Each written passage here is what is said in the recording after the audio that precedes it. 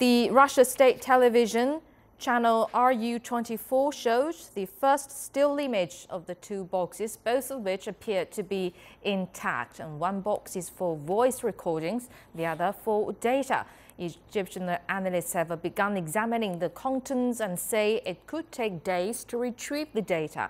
The Egyptian government says the examination is being done by Egyptian and Russian experts, along with German and French specialists from Airbus and from Ireland, where the aircraft was registered. And security sources say intelligence agencies have obtained a copy of the passenger list.